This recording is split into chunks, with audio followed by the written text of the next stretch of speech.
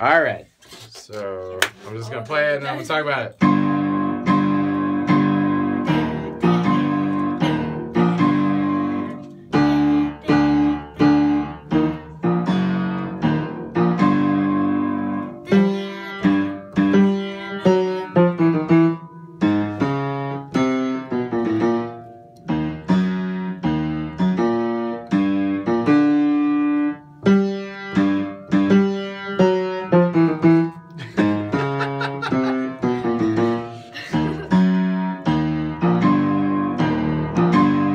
Okay, so we start off with an E flat major chord.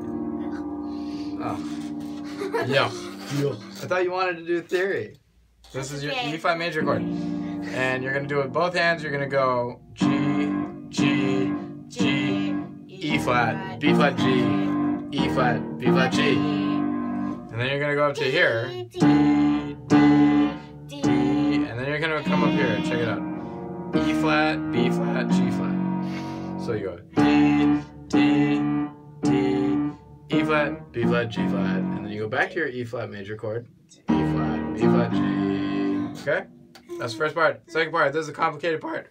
Here we go, G's. Fourth finger on G here. Any finger on G here, but you go G, G, G, G. And then you're going to go like this. This is called the chromatic scale. You're going to play every single note coming down. So you go G, F sharp, F, E, D sharp, E. One more time.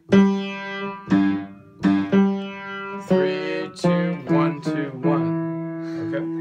The next part.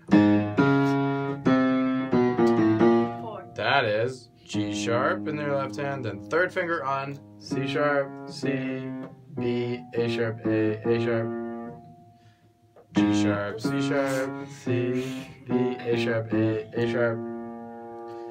And then you go to an E flat minor chord this time, E flat minor, and you go E flat, G flat, E flat, G flat, B flat, and then G minor chord, G, B flat, D.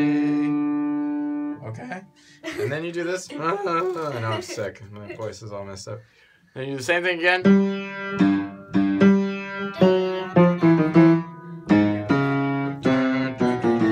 Now, change this. E flat, G flat, E flat, and then you do your E flat major again. B flat, G. So that last part. E flat, G flat, E flat, B flat, G, E flat, B flat, G. Okay?